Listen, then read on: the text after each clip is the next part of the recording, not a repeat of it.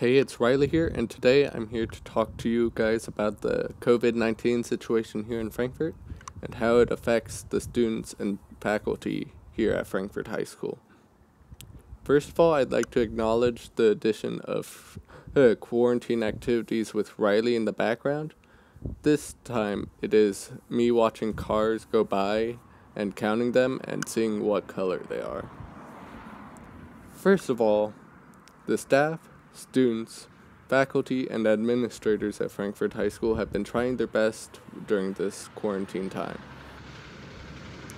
We are in quite a precarious situation and everybody's doing their best. The students are trying to do their work and the teachers are trying to give them their work. The administrators are working hard on organizing stuff while we are in this quarantine, and bus drivers are doing their part as well, handing out food during this trying time.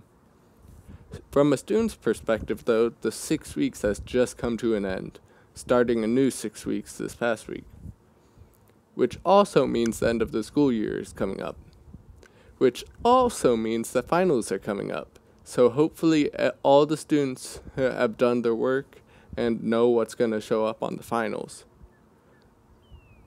With finals as well, AP tests are coming up for those who apply.